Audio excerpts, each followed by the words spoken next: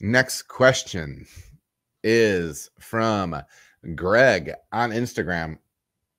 Had an odd occurrence today.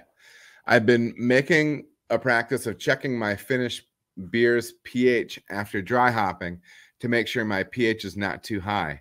Today I kegged 2 identical beers, split batch, just fermented in different fermenters. One beer's pH was 4.48, while the other's was 4.22. I thought 5.22. I thought this was very odd, so I double-checked the beers again with fresh samples, and the pH stayed the same. I kegged them up, and the 5.22 beer now reads 4.48. What the heck?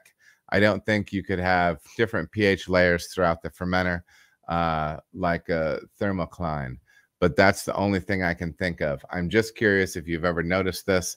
I now think I'll start taking pH readings from the keg to allow the beer to mix homogenize. Cheers and thank you for your knowledge. That one's got me on my ear a little bit, man, because yeah, I mean, both those beers should be reading 4.48, and ultimately they both end up reading 4.48. My guess is that there's an issue on the measurement side at some point, dude. I don't know, man. That would be my guess, is that there is something on the measurement side. You know, yeah, that's a strange one. That's a strange one. I don't know what to tell you, brother. But yeah, I don't think you have to take it as far as that. And stratification of pH, I don't think is something that you have to worry about.